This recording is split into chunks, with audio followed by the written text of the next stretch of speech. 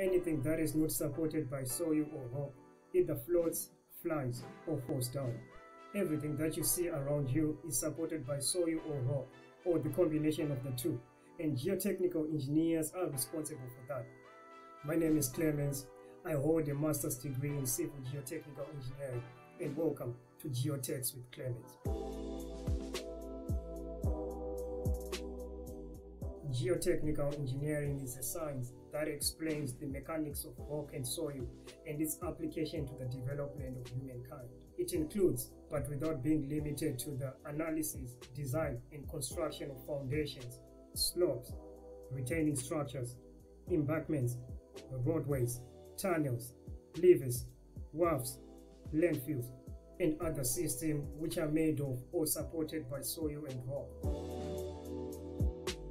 One of the main purposes of geotechnics is to make the structure safe. Without proper principles to follow when constructing structures such as mines, buildings, dams, dikes, and a host of other sites, if the principles of geotechnical engineering are not applied, structures will fail and crumble, foundations might shift, and the earth structures won't provide the necessary stability to stand the test of times. A few good examples to point out will be the infamous Leaning Tower of Pisa, the Transcorner grain elevator, and a more catastrophic failure of the Nicole Highway in Singapore, which took the lives of 4 people who were working at the construction site. The fundamental knowledge that each and every geotechnical engineer possesses is the understanding of the mechanical behavior of soil and rock under the internal and external loads and their interaction with the structure. This knowledge is essential when designing and constructing subsurface structures. Geotechnical engineers possess various other important hard and soft skills. Once upon a time, a professor of mine once said, geotechnical engineering is blind engineering. New geological hazards and unexpected ground changes might occur due to sudden rains or the rise in the water table levels. Geotechnical engineers have to adjust the specific recommendations or change the whole plan.